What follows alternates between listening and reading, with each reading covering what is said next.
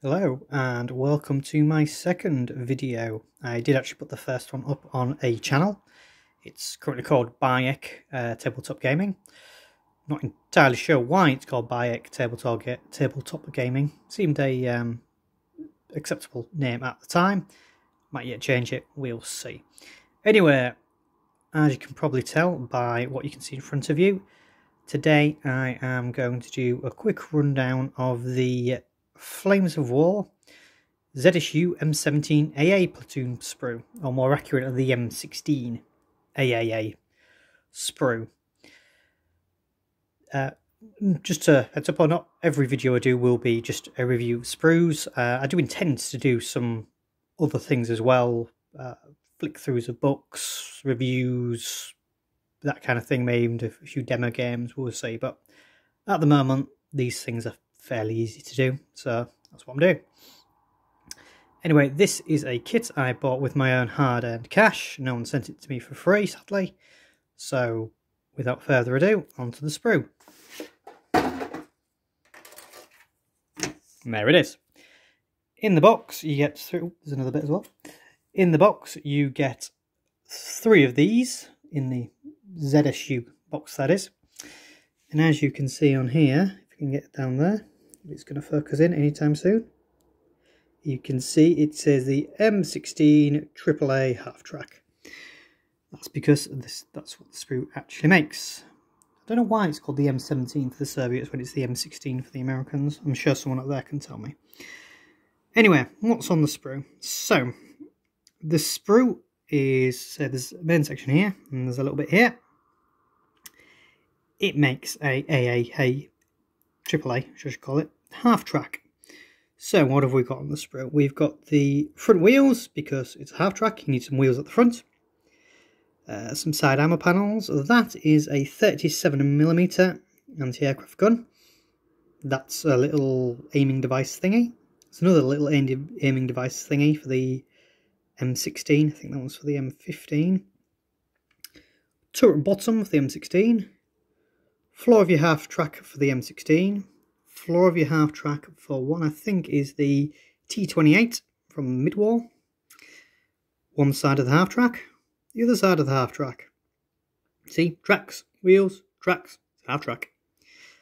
Some armoured panelling. Half track body. For a little bit of armour. Turret peg, always useful. And now this part of the sprue, it's like that bit in the Matrix when Neo says guns, or lots of guns, because this sprue has all the guns on it.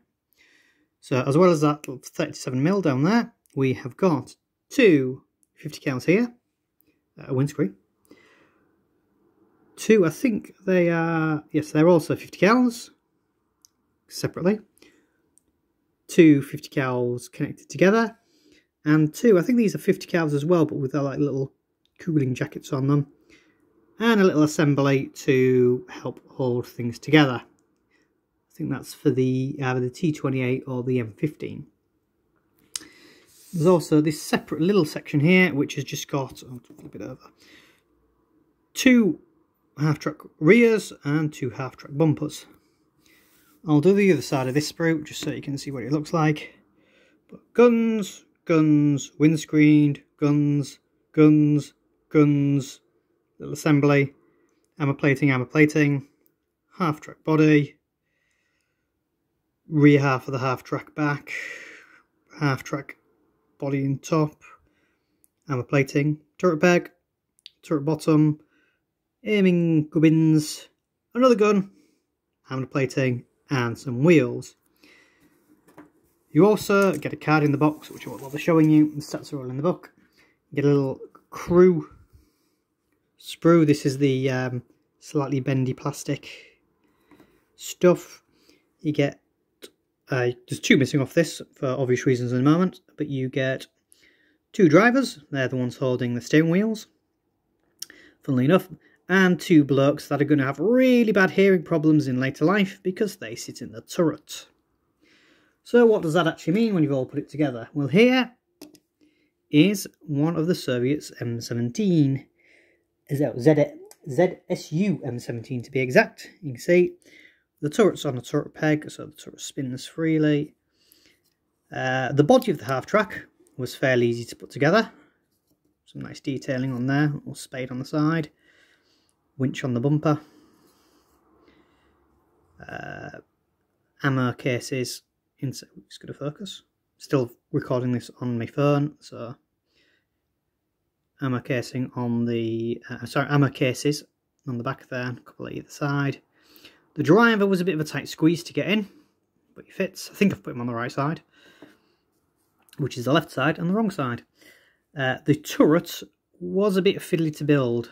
You start with the turret body. See if we can get it to focus a bit better. Start with the turret body and build up as you go along. The sides go on. And then you're meant to put the left side and the right side have a gun on each. And then you're meant to put the guns below them on. I found it a bit easier to actually put the aiming device on first, as that's got the magazine tops on. And it kind of helps guide the lower guns into place, which go on separately. But there you are.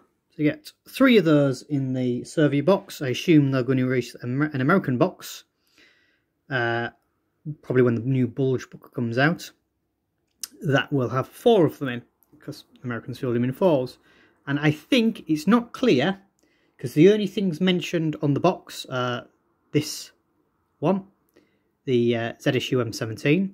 But I'm fairly certain from it you will be able to build the American 000 platoon from late war, which has got the M15 in it with a 37mm and 250 cals. The M16, which is exactly the same as that Soviet one there. You'll also be able to build the T28E1 from mid-war, which is basically just like an M15 but without the armour plating around the turret. And it won't build this next one, but I reckon, not the aircraft, this is what I'm about to show you, but I reckon with a little bit of kit bashing, and if you're willing to suspend some disbelief, you might be able to cobble together an M3 TCM-20 from Fate of a Nation. To do that, what I would do is take, I see my arm, no, take these, which are the sides from the M16, chop off the gun barrel, and put on these ones, the barrels from these, which are a bit shorter and a bit thicker, which kind of look like the 20mm, priest, kind of look like the 20mm barrels on there. Not quite. You will also need to put on some boxes for the ammo storage, both, if you can see if we can get that to focus, boxes for the ammo storage on there.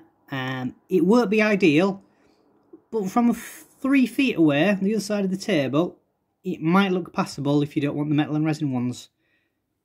It's an option. I've got a friend who's planning to do that probably, or more likely he's going to ask me to do it on his behalf. We'll see what happens. But anyway, that is the ZSU M17 from Flames of War. You get 3 in the Soviet box. So I'm assuming they're going to release an American box with appropriate cards and things, crew models in it. Probably when the Bulge box comes out, which should have 4 in it. We'll wait to see if they do any more of them. And that's it. Let me know what you think about this, and have fun.